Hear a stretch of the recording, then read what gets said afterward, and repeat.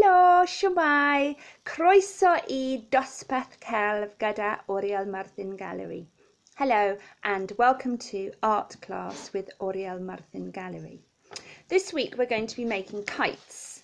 Here's one that I made yesterday and I will put a little film of us flying it, me flying it with my children, in the comments, so you can see what it's like when it's flying. This is a kite that's made a lot in Southeast Asia, and it's very simple and it's made out of a carrier bag. So you need to take a carrier bag and cut around the edge, so you just have 1/2 of a carrier bag. And I've done this already here. This was quite a long carrier bag, which is good. The first thing you need to do is fold it in half, sort of lengthwise, like that, and then you need to create that diamond shape. So to do that, fold your top corner in like that, and then fold it over again, okay? And you need to draw a line with a pen that works on plastic, that draws on plastic. You need to draw a line down there and then fold it over, fold that point over on the other side,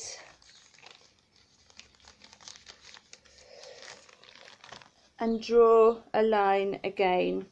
Quite hard to do this neatly, sort of upside down. I'm sure you'll make a better job of it than me.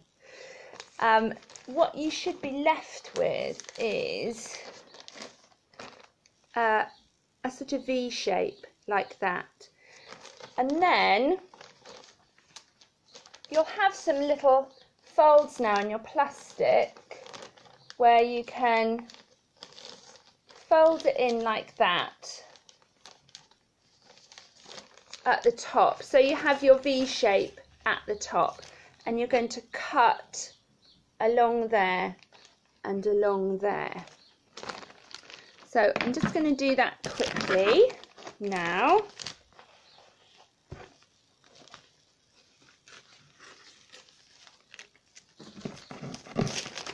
And you should have a diamond shape at the top. And then this piece at the bottom, you're going to fringe. So fold it in half lengthwise again, like that. And you're going to cut in from the bottom. I'm holding it upside down. You're going to cut in all the way along like this. Just trying to do this so that you can see what I'm doing. You cut these fringes in all the way along. Very hard to do this so that you can see what I'm doing. But basically you want to cut these fringes all the way in, but they need to stop at this V shape here. Okay, so I'm going to just do this very quickly. So that you can see what I mean.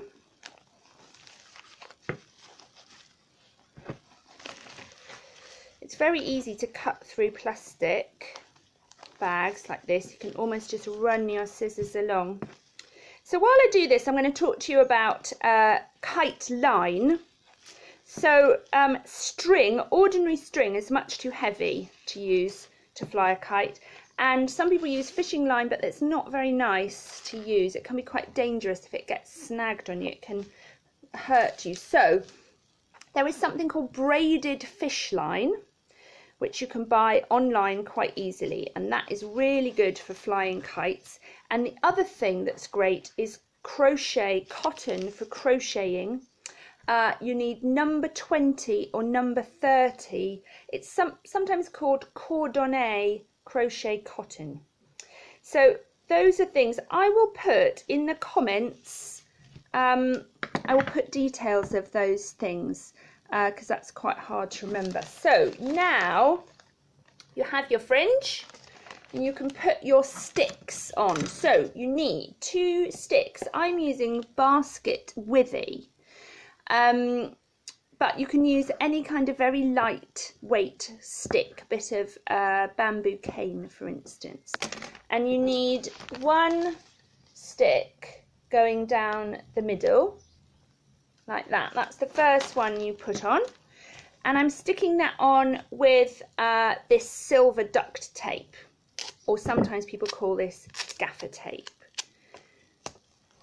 So stick that down the middle of your kite, and then you have another piece, so you have another stick that goes from corner to corner and kind of curves up in the middle.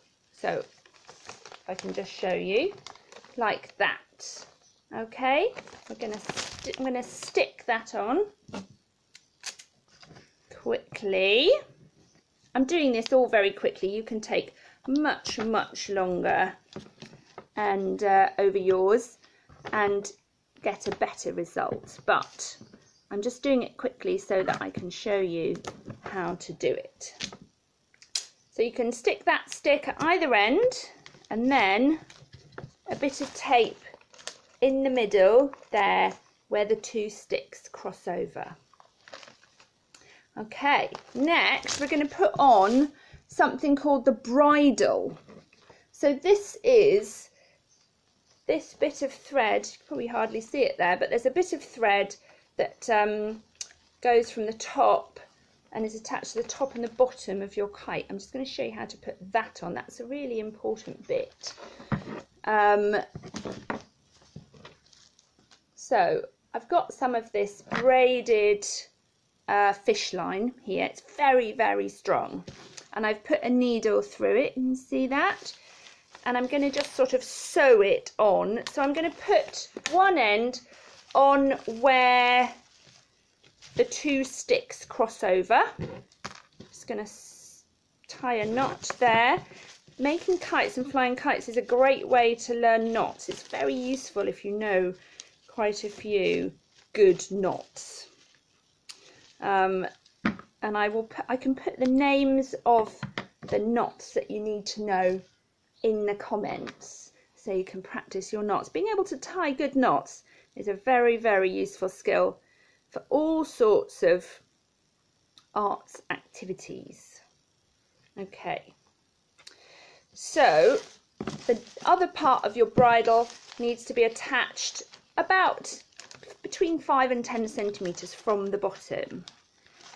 Now this kite is, dare I say it, a little bit foolproof. I've attached the bridle onto the silver side of this kite, so the underside, but it really doesn't matter which side you attach it to. I'll just show you what I mean now. So this bag is sort of white and orange on one side and silver on the other, and I've attached it to this silver side where the sticks are, but it doesn't matter, it will just fly that way up. So this one that I flew yesterday, I attached it to the white and orange side. And you can see that I've made this bridle, you might be able to notice that I've made this bridle a lot longer. Again, doesn't really matter with this kite, with some kites it's important. So there we go, that kite is more or less finished, and you just have to attach it. I've got this lovely kite string and holder which was from a lovely fair trade kite that I bought in Newcastle Emlyn. So you can attach that kite string onto your bridle, tie that on, and you're ready to go. If you want, you can make, they're called reels or winders, out of card. What I would do, so that's this, I've got this wooden one, but you can make them out of card.